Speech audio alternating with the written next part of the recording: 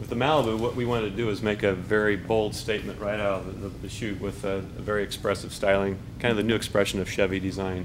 Along with the bold graphic statement, the detail, and the up-level cues as far as the bright work all enhance and give kind of a more than expected type of look.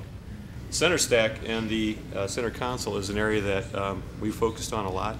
This slides rearward, lifts up, tambour door moves forward, and inside reveals a very large storage opening for women's purses, larger items. We played up the bright work in a much more refined manner.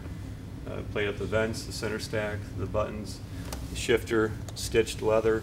The seats are another aspect where you have this piping that is a nice accent feature on them as well. When the ignition starts up, you know, the gauges are again another focal point that has a lot of jeweled detail.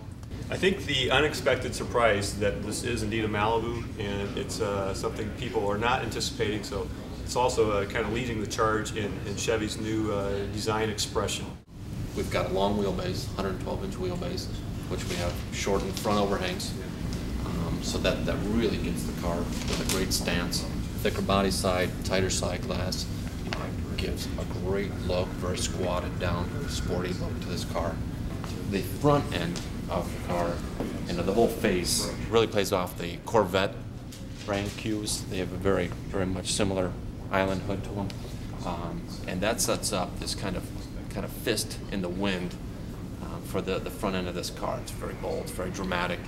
We've got vertical twin ports with the Chevy badge in the center, and that works us to the headlamps that we kind of set up as display cases for the jewelry inside. We're really playing up with this acrylic ring that's inside there. You don't see it at first glance, but once you kind of look deeper into the headlamp, you see that we've got a lot of detail. This is another part of the car where we're really taking the Chevy Corvette design cues.